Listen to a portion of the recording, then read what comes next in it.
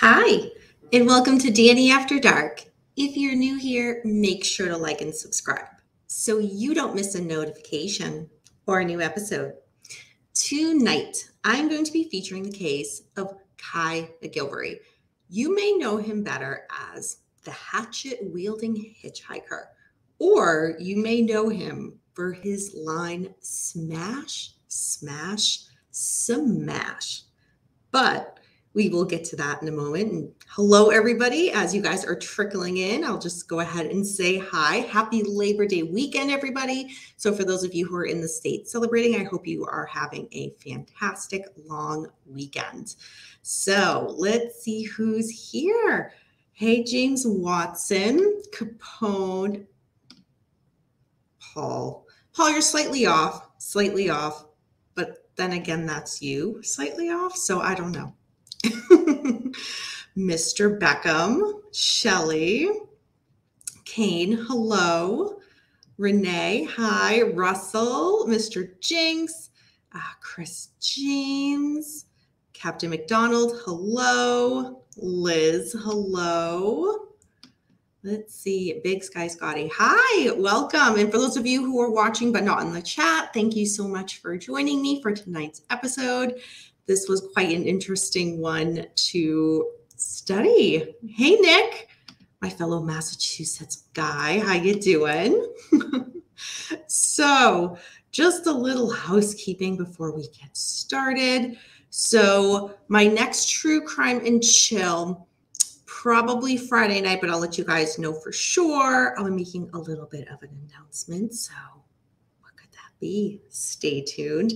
If you guys are following me on Instagram, you guys may already seen a couple of photos I posted. Me and Liz went to Salem and did a little bit of a Danny After Dark photo shoot. So I posted a couple of the photos, and kind of as the weeks go on, I'll post some more because Liz is fucking amazing at taking pictures, and there were so many amazing ones to choose from.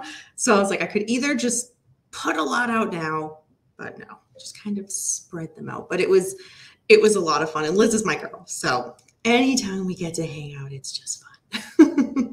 Hey, Troy, good to see you. Hey, Tony Stewart. They are not in the room tonight. Tuga is the only one I'll allow in here if I'm actually doing like a proper Danny After Dark, because he won't jump up on the keyboard or anything like that. He's just pretty laid back and kind of your stereotypical fat cat, to be honest. But he was in here and he was on the futon, but then decided, shocking, he wanted to go eat, so he left the room. So that's that. Let's see. Danny, would you do to the cats? What? I don't understand your question, Kane. Sorry. No cats, not a chill. See, James knows the format.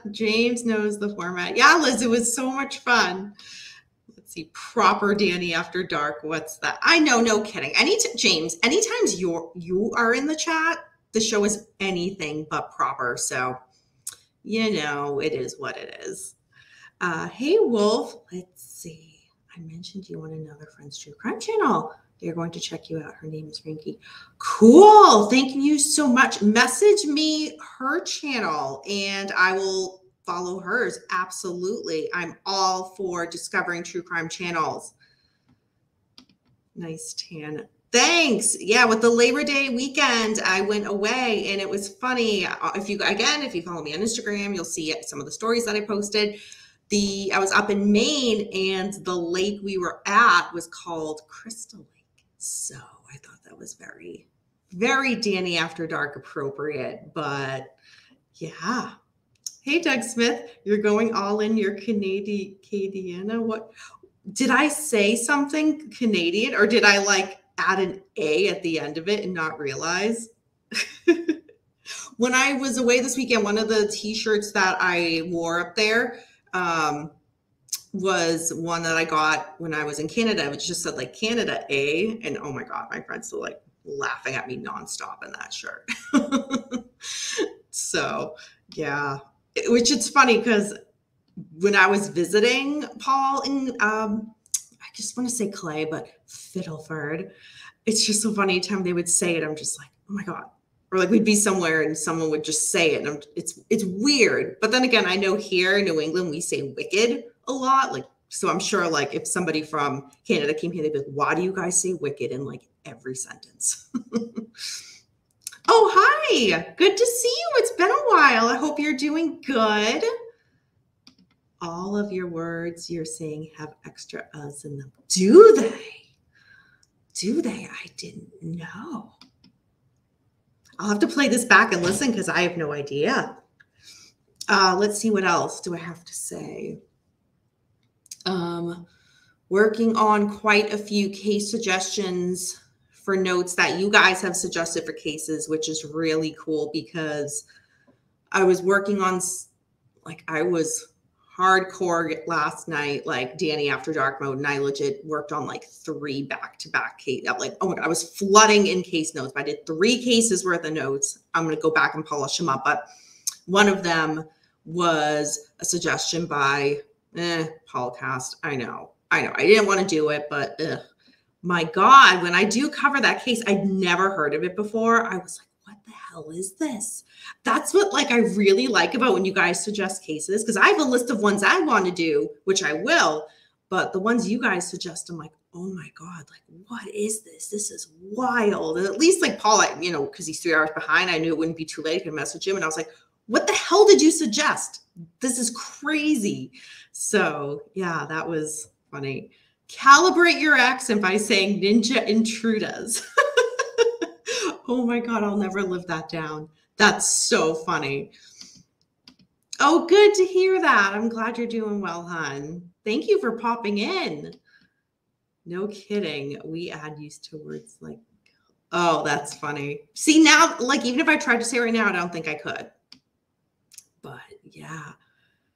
Hey, Danny, the second half of the Friday night show. You'll probably see Beckham on with me when I do my next True Crime and Chill. As you've noticed, Beckham has been a little bit of a staple joining me, which is, I want to say wonderful, but that would be a lie. It really, really sucks. But, you know, help a brother out type of thing. So why not? Just kidding. He gives a good balance. But if you guys prefer the show without him, let me know and I'll just boot him to the car. No problem at all. Danny, I'm going to book this video till you watch The Blackbird and do a show on Larry Hall. Oh, God. I'm pretty sure that I have that on the list, but just in case I don't, I'm just going to quickly do a screenshot so I can, that's how I like keep track of them now. So, okay. Let's see. Hopefully Paul forwarded you the email link I recently sent him to you. No, he sure didn't, Doug. He sure didn't. When the show is over, make sure the cats know. Tony, I absolutely will. All right, you guys, we're almost 10 minutes in, so let's go ahead and get started on this case. And I'm curious, kind of let me know as I'm reviewing it. Have you guys heard of this case or not? Or maybe it's the type of thing where as I start to describe it, like more and more will click and then you'll be like, I remember that case. So anyway, again, tonight we are looking at Kai McGillivary, the hatchet-wielding hitchhiker. So again, as I said at the beginning of the show, if you know nothing about this, you don't know the name of him, you don't know what, his nickname, the hatchet-wielding hitchhiker, you may know him from the internet. Smash, smash, smash. This is how you may know him. He became an internet sensation in 2013 when he described on a television show how he saved a woman when she was being assaulted by a man. He, quote, smashed, end quote, the man with the blunt side of a hatchet to get him off of her. So when he was later arrested and charged with murder, it came as a shock to so many. But why? How did this happen? Well, we're going to go back a little bit and find out how that came to be. So Caleb, also known as Kai Lawrence McGillivary, was born on September 3rd, 1988 in Edmonton, Alberta, Canada. Kai, he had quite a bit of a troubled childhood. His parents divorced when he was 4 years old. He was allegedly sexually abused in foster care. He killed hamsters and tried to burn his home down. Shirley Stromberg, his mother, claimed that Kai struggled with behavioral issues his whole life and was hospitalized for some time. Kai would later claim that he was locked in a cage by his mother. She insisted he was locked in his room for his own safety. She said, quote, "I had to, for a short period of time, have the ability to stop him from getting out of his room too early because he was a free spirit and would get up earlier than me and get into stuff that would harm him," end quote.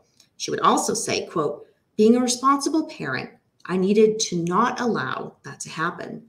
It was for a short period of time, and it was in his best interest and for the safety of the little guy," end quote. All right. I know you guys are thinking, what? Because when I was doing the research, I was like, wait a minute, locked in a cage by his mother. When you first hear her say it was for his own safety, not that that justifies it whatsoever, but you're wondering, what does that mean? But then from the quotes that I was getting from her, as she was saying, to stop him from getting out too early, he was a free spirit, he could get into stuff that would harm him. So the things that would harm him, why don't you limit access to that as opposed to locking him in his room? Think about it. Kids get up earlier than their parents all the time and go through the house. They don't need to be locked in their room or locked in a cage. So I was baffled by that. And right when I read that, I was like, all right, this is going to be an extremely traumatic childhood. And it might be the basis as to explain so many things that we're going to learn as the episode goes on. But before I do that, I just want to catch up with you guys to see where you are in the chat. Let's see. I need to look up Blackbird. Must be good if you're promoting it. Kai is a Canadian legend. Doug, that's what when I messaged Paul and I said, look who I'm covering tonight. Yeah. Yep. Anti-hero. Just sent it. Paul, you're nothing but on top of things when it comes to, sharing what people, hey, send this to Danny. Okay. A month later, wait, what? I try not to pick up hitchhikers who have a hatchet. James, that's just a good practice to have. Hey, Corey, good to see you, hun. It's okay. It was with the blunt side. No. Yes. Mm-hmm. Thank you, Doug. Thank you for posting that. Made me limit the abuse first. Yeah. Let's see. Just make sure. I mean, sometimes I'd like to lock mine up, but I have appropriate restraint. That's why I'm friends with you, because if you did not have that restraint, I don't think I could. Yeah, I'm hanging out with my friend. She's just going to lock up her kid while we go out and, have some drinks. But yeah, no. Oh my God, Renee. I know. All right. So now that we've established that, and if you think about it, when we talked about so far, divorced parents, sexually abused as a child, killed animals, his hamsters, and tried to burn down his home. There's so many common traits, I should say, that we see from people who do go on to commit murder, and he's just checking the box off left and right. Again, not that all of those things mean it's going, it's a definite going to happen, but just kind of as we go through the case, it's one of those, the more and more we see and hear, it's a little, it just makes everything fall into place a bit more. So, all right. Kai stated that as a child, he had, quote, no support and nobody around to help me out, end quote, in Canada. And that there was, quote, a lot of bad stuff that happened, end quote. He wanted to get out from his home, but that people, quote, kept taking her side, end quote. By that, we're presuming he means his mother. All of his scars are healed, but there are still scars, is what he was going on to say.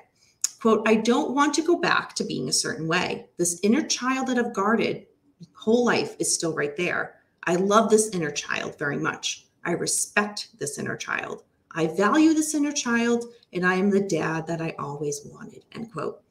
And another quote by Kai, quote, I talk to this inner child and say, it's not your fault. It wasn't you that is responsible for them getting divorced. It was not you that was responsible for all that molestation. It wasn't you that was responsible for all that. You just had to take the fall. And now that I'm older, I can say that, end quote.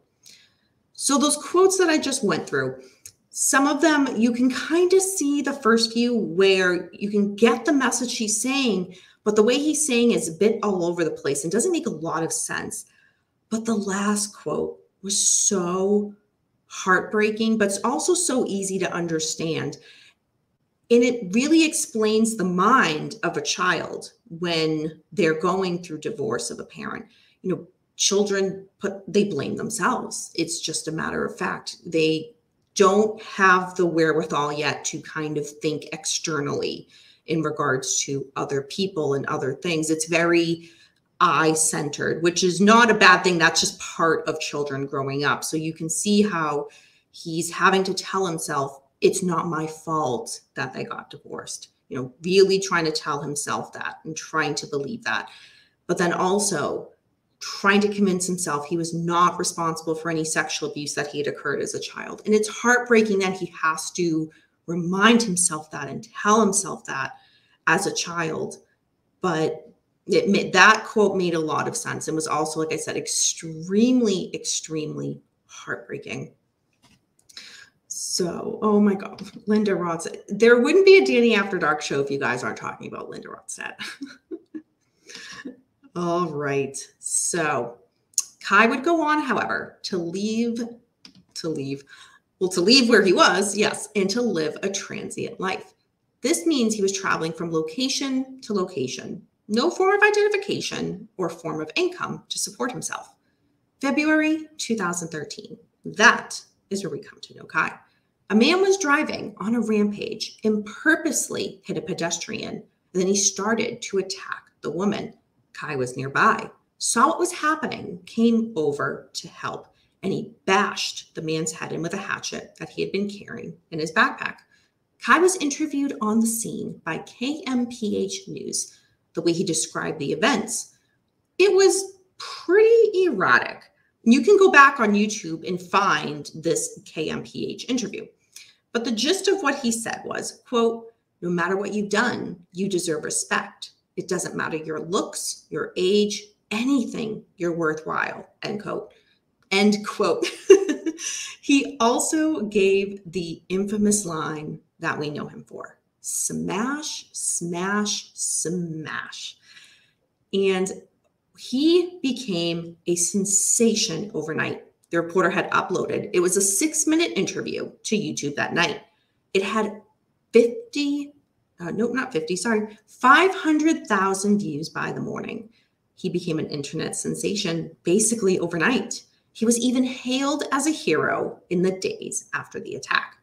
So I kind of take a step back from this and think, wow, this man who didn't have any ties to what was going on came over and literally saved a woman's life. However, if you do go and watch the YouTube video of this interview, which I encourage you all to do, he's very erratic, very all over the place. You can just kind of tell something isn't quite right mentally. So it had a bit of a sad ambience to it. So I'm thinking, okay, yes, this man did this wonderful thing, but clearly he has his own struggles that he's going through. He just happened to do good in the right moment. And I wonder at the time if this got lost in translation is why he had a hatchet in his backpack. And I understand that he's essentially drifting, no form of income, needing to survive on his own. And I understand would need some form of protection. I get that.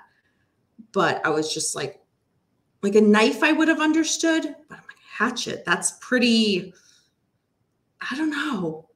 That is really cut to do some damage as it did. So that's what kind of stuck out to me. I see how everyone saw it and instantly was, oh, there's this hero. And I'm thinking, yes, he did this wonderful thing, but there's more to him. And that needs to be looked at. But it just seemed to just again, he made a great internet meme. So people aren't really thinking past that. How old was he when this happened? So you're going to really make me do some math, aren't you? So this happened in 2013 and he was born in 88. So that would mean he would be about 25 years old. So about 25 when this incident occurred. Okay. Hello, Paul. Good to see you. Welcome. Yes, Renee. Yep. Yeah, like I said, as kind of things are being said, it would make sense. It's like, I remember him. Looks like a damn hippie. All right. Okay. I mean, okay, cutting wood for, if he is living outside, that makes sense. That makes sense. All right. So the interview that Kai did that evening, in that day when he saved that woman, that was not his only interaction with the media. Later that month, Kai would do another interview and speak with KMPH, where he explained his difficult childhood and his experiences of being sexually abused. Well, now, since he did that second interview, he was extremely sought after. He was wanted everywhere. He went on to appear on the talk show, Jimmy Kimmel Live, and he reluctantly signed a contract with the producers of Keeping Up with the Kardashians. Reality TV brand manager Lisa Samsky, who worked with the Kardashians, said, quote, "The appeal with Kai was that most people who are heroes aren't homeless people. He was someone who came from a different walk of life and could expose people to a life they've never seen. He seemed cute, sweet, and innocent, and had that it factor," end quote. Pause. I hear what she's saying, but when I also hear that, I think extreme exploitation, extreme exploitation. I guarantee that Kai, in his mindset, had no idea the logistics besides signing that contract. It just, if you really think this man did so much good and he's been dubbed a hero, do something for him. This whole, let's exploit him and, people will see a different walk of life. No, you have a different angle from this. It's extremely, extremely obvious you're trying to exploit him. And I don't know, it just blows my mind. It blows my mind. And there is, I believe, a Netflix documentary covering Kai McGillivary. I'm not a Netflix person. You guys know my position on that.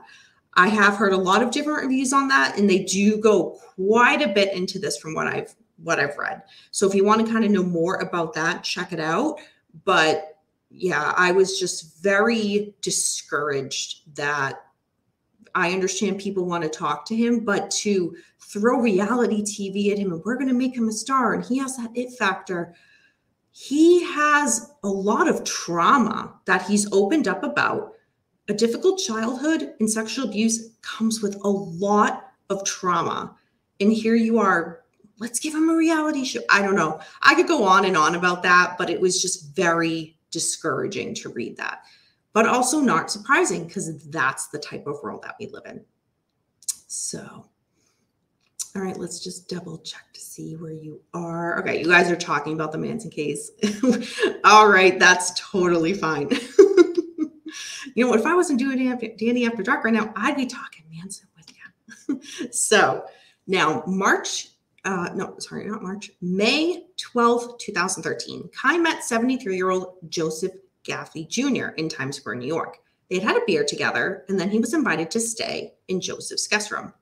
May 13th, 2013, Joseph was found in his home in Clark, New Jersey. He was dead from blunt force trauma. He had a stent in his chest, suffered blunt force injuries to his face, head, neck, chest, and arms, including 3 skull fractures, 4 broken ribs, and severe contusions, abrasions, and bleeding, prosecutors would go on to say at the time. That was a violent and vicious attack. Police had found a piece of paper tucked under a laptop with Kai McGillivary's name and a number on it, along with a train ticket receipt. They looked at CCTV footage of Joseph purchasing a train ticket for Kai at the station before hugging him goodbye.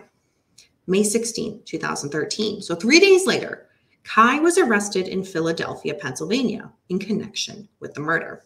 April 2019, Kai went to trial for the murder of Joseph Galfi Jr. He pleaded not guilty and claimed he had acted in self-defense. He stated he had been allegedly drugged and woke up to find Joseph was sexually assaulting him.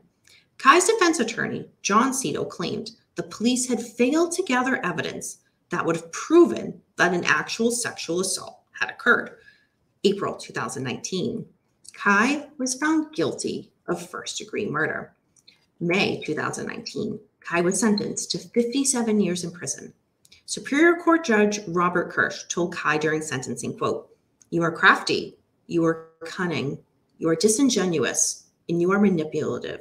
When you become eligible for parole, you will still be younger than Mr. Galfi was when you murdered him," unquote. The judge would add, quote, "You created this public image of a free spirit, but underneath that free spirit, the jury saw another side of you, a cold-blooded, calculated, callous killer," end quote. January 2020, Kai spoke with Inside Edition. He maintained that he had acted in self-defense.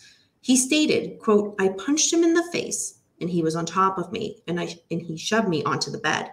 I wanted to get away from him, but I couldn't get him away from me," end quote. When asked why he didn't call the police after the incident occurred, if it was an actual self-defense, Kai just said, quote, "He just had to get out of there," end quote. And then he also went on to say, quote, "I've never murdered anyone," end quote. August 2021, Kai tried, but was unsuccessful in trying to overturn his conviction. Kai McGillivary is scheduled to be released from prison in October of 2061. That is the case of Kai McGillivary. So, do you guys have any questions or comments on this case? What do you guys think about this? Chris James, was the Netflix show on this any good? I have not seen it personally. I try to kind of stay away from Netflix stuff when it comes to true crime, but I have heard some mixed reviews on it. I hear it did go quite a bit into the aftermath of when he saved that woman and the interviews that he did and how he was so sought after, and a lot about the producers wanting him for kind of like the producers of Keeping Up with the Kardashians, them wanting him on, and they really went into that from what I've heard. So I can't personally recommend it or not recommend it, but I've heard mixed reviews on it. So are you going to talk about the Jimmy Kimmel appearance? I'm just only mentioning that he was on. Again, anything more specific than that, like you guys could certainly look it up on YouTube and see the actual appearance. Anything that I did research-wise when looking up Kai, it had such a sad undertone. And I'm not taking away from the crimes that he did, because it was absolutely horrific in the murder that occurred. But this was just crystal clear somebody who was really, really struggling with mental illness. And where is the help? It just seems that, especially once he got all this publicity and notoriety, he's known now. Let someone do something. And it just, to me, he was just extremely exploited. So it was everything was pretty heartbreaking. Any of the clips that I saw, it just screamed someone suffering, someone really, really suffering. And it's unfortunate because in the world that we live in now, you know, I could see why he would make a great internet sensation and a great meme and, you know, let's post this and that. But I don't remember. I honestly, when I was doing the research, it's like I vaguely remember this happening, but I'm not in Canada, I'm in the States. So I think it make a little bit more sense why I'm like, I don't quite remember that. Where any of the, you know, Canadian, you know, friends that I've made through YouTube are like, yes, Kai McGillivary, you guys knew right away. But So I didn't remember a lot of this. I just kind of vaguely knew about it, but yeah, I see how he was an internet sensation, but I also see somebody who was very much hurting and suffering and needed help. And that help, I don't see where it was being offered. I just see exploitation. I'm surprised I didn't mess up that word more than once, actually, now that I think about it. So let's just, I don't want to miss any of you guys' comments on this. Okay. Oh my God, we're still on Linda Rodston. You guys are too much. Okay, Danny, I gotta make a kind of disclaimer here. Kai is from Edmonton in Alberta, which is completely different than British Columbia for the rest of Canada, aside from Quebec. Thank you, because to me that doesn't mean a lot, not being from Canada, and I don't mean that in a disrespectful way, hun. I'm not familiar with what the differences are. So if there is quite a bit, please feel free to let that be known. I knew a guy when I was in rehab who murdered a man, and he used the same defense that he was sexually assaulted. People should watch the original amazing mockumentary Fubar to get an idea of what normal, quote unquote, normal Alberta is like. Thank you, Doug, for sharing that. Thank you. Oh my God, Capone, stop. Hi, Tony. Welcome. You just missed the case, but that's fine. You can go back and catch it if you would like. But as you know, since it's a regular show episode, there'll be no cats in the background. So if you choose not to watch it and to wait till True Crime and Chill later this week, for that reason, I completely understand. Okay. Yeah. So again, if there's any other, especially Doug, you are great with knowledge of this area, especially had well-versed in Kai before I discuss this. So if there's any other little pieces that you think would be helpful for the audience, as well as myself, to know, please feel free to let that be known. And I'm just going to take a quick sip of my water. And yeah, we'll continue to chat about this for a little bit.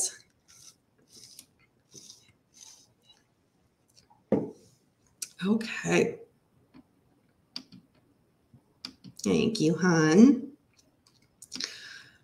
So that, where was it? I wanted to make the note. One of the things that I did hear from the Netflix documentary was at the very end, please don't quote me, it was Kai kind of feeling like he didn't, he had all this fame, if you want to call it fame, 15 minutes of fame, I mean, to be perfectly honest, and didn't get much out of the end of it. And I think expected, it made it known that he expected to be compensated for his interview in his time with Netflix, which kind of was, from when I was reading that, was very not surprising. Again, we're dealing with somebody who has very clear mental illness, but also, and the Canadian laws might be very different here in regards to, in the US, we have the son of same law. So nobody can profit directly from the crimes that they did. And I mean, I'm just giving a very brief overview of the son of same law. Obviously, it's way more detailed and more intuitive. If that's something you guys want to look into. I don't know if Canada has that, but it kind of, again, wasn't fully shocking because of the mental illness piece, but thinking, wait, what? He wants to be compensated? What? Like, look at what you're in jail for. It was, yeah. So if you guys do watch the documentary, or if anybody is watching this after the fact, after this video has stayed up on my channel, and you have watched the Netflix documentary and you want to comment on your thoughts in the comments here on the video, please feel free to do so. Please feel free. I'd love to hear your thoughts on it. Let's see. Wolf says, what I found crazy about Kai and his celebrity turned out to be a total fail. It could have brought him movie roles and who knows what, but his underlying mental health issue led to a disaster. Extremely well said. Extremely well said. But then it also, another thing that just kind of made me think of that, Wolf, based on what you said, is he was somebody that no one knew anything about. And yes, he did this amazing act. He saved this woman's life. But people put him on a pedestal so quickly. And nobody knew who they were putting on a pedestal. And, you know, who we're dubbing a hero. Again, not taking away that he saved a woman's life. But if you're going to call somebody a hero and put them on a pedestal and all of that, think about what you're doing. You don't know his backstory. And especially in the interview, again, that 6-minute interview, it's on YouTube. He's clearly somebody who has mental illness. It's so abundantly clear. So how people didn't think, wow, he did this great thing, but here's someone who's, you know, clearly struggling. Let's rally. Let's see what we can do. Does he, you know, need help getting employment? You know, things like that, something to get him up and on his feet. What can we do? That was just completely overlooked to, we want more, we want more. Maybe he'd go on reality TV. It just, there was a big disconnect and a big jump. So was it, and then everybody was shocked that this man who people knew nothing about did this crime and created this chaos and ended this man's life. I don't know, man. Doug says the original FUBAR, so amazing. I spent 6 weeks with Paul Spence, and it's hilarious. Cool. That is very cool.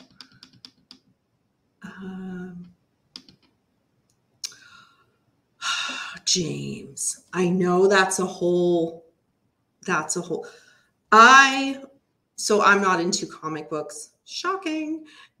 But I liked Ezra Miller in the role that he did. But ever since everything came out, I refused to see the latest. Oh my God, I'm totally blanking the name of the movie. Oh my God, like the specific name of the movie, the one that just came out. Refuse to see it. Refuse to see it. And I feel bad because there are so many amazing actors and actresses in the movie that he's in.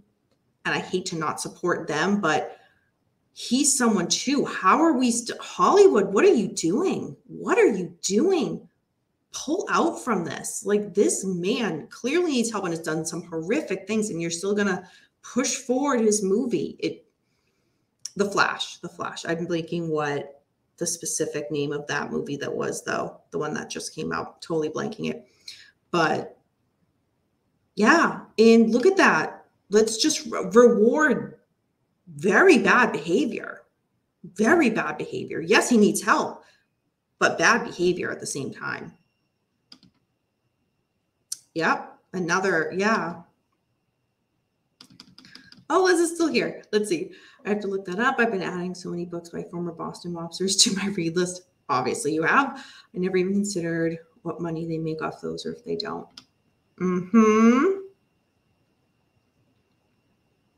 Let's see. Doug says, watch FUBAR. You'll have a much better idea of Kai's upbringing and surroundings. Yes. He was kind of born to fail. Yeah. That is extremely accurate. His upbringing and illnesses just piled on and virtually eliminated any chance of normalcy.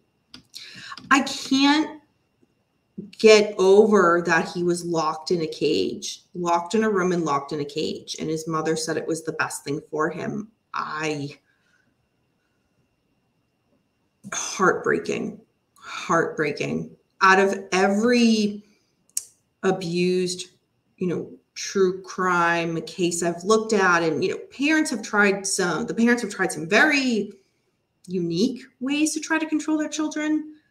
I have not, and I'm sure he's not the only one, but I haven't come across one where where another child was locked in a cage. This was kind of the first one that I read and was like, oh wow, this is how we're going to try to control him. Okay. And you're saying it's for his own good. Okay. Wild. The Flash. Thank you. I knew I was behind, and I just don't remember the specific name of the Flash movie that he was, the most recent one.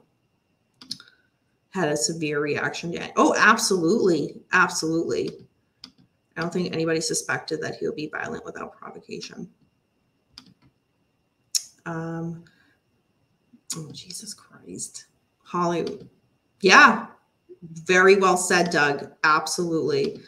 We could talk for days and not mention a single name more than once and discuss the ugliness of Hollywood for days. Oh my gosh, absolutely. Absolutely. Locked in a cage, box boy, in the EMF orbit.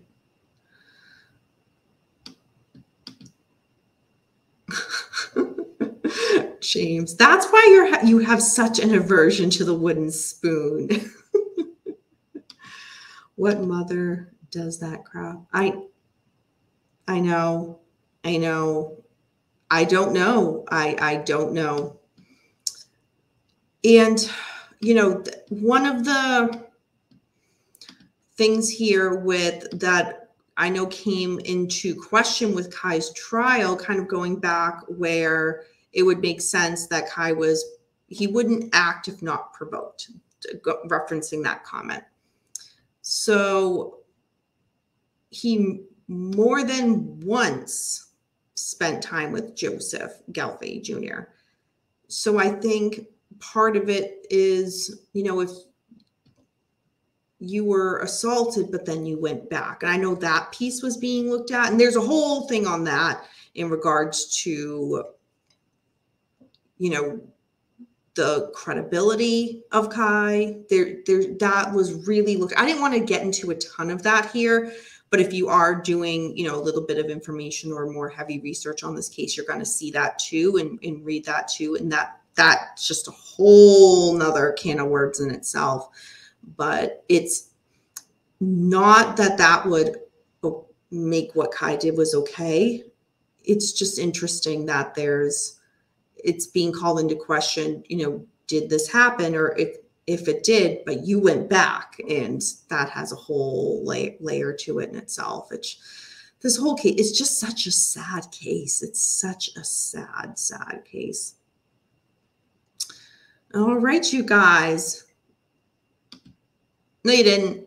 No, you didn't. Sure didn't. All right, you guys. Well, thank you for joining me for another episode of Danny After Dark and covering the case of Kai McGillivary. This was a very interesting one. And thank you to Doug for providing all of the links that you did and just giving a little bit more of an understanding where people can learn more about Kai and learn more about you breaking down the area of Canada that this references, so that people have a little bit more context for the case. So thank you everybody for joining me. Again, I will see you guys later this week for a True Crime and Chill. If you have any other questions or comments on the case, once this video stays up, just make sure to leave them in the comments. And until next time, remember, we don't live in darkness. Darkness lives in us. Bye, everyone.